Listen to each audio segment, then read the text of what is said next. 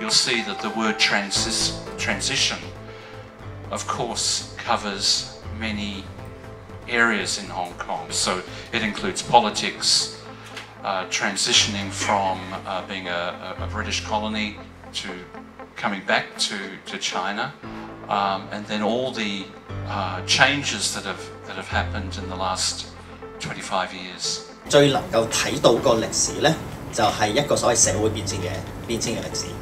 Yeah, seeing is never a cliche.